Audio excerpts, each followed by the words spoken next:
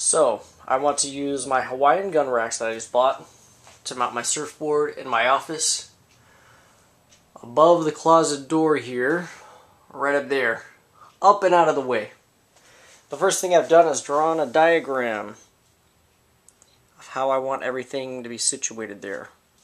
I've got 8 inches from the bottom of this here to where the screw goes in. So I've taken that into account, measured the width and length of the board, measured how much space I have on the wall from top to bottom, measured how much space I have on the wall from side to side, and come up with all my measurements I need to make sure it's centered on the wall when I put it up. The next thing I've got to do is get up there and find the wall studs and use these screws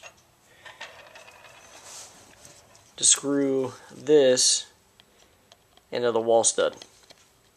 You want that to go into a wall stud because obviously you don't want your surfboard falling off the wall. So that's the next step, is I want to find 2 wall studs that are equally spaced apart that I can get my board up there and make sure it's nice and secure. And then all I've got to do is drill a small pilot hole in the stud and screw those in. So I'm going to go ahead and do that and then show you what it looks like on the wall. Pretty simple. So after doing some measuring, I've determined that where the wall studs are at is not really going to split the board up the way I want it to. I want everything to look symmetrical. I want it to look good on the wall. So instead, what I'm going to use are these drywall anchors. And I bought some longer screws to go with it because they've got to be able to go through this. So these are a number 8 by 2 inch screw with these drywall anchors. It says these hold up to 75 pounds. Obviously a surfboard doesn't weigh anywhere near that. And it's going to be split up over 2 of those. So I think they'll be fine. Now the way you use these is actually pretty simple. It just has that little Phillips head screwdriver on the side there. You just insert it in there. Put the little tip of this thing where you've marked where you want your hole to be, and then just kind of shove it into the wall, turning it, and it'll just kind of burrow its way into the wall.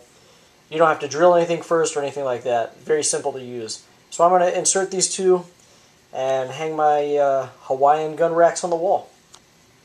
So I'm going to attempt to show you how easy it is to use these little drywall anchors by doing it one-handed and holding the camera with the other hand.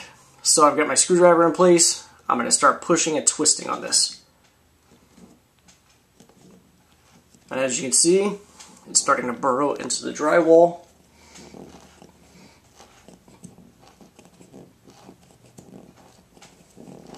Just keep twisting and pushing. It's probably a lot easier to do this if you're not doing it one-handed. Now you see that pushed all the way in. Keep going.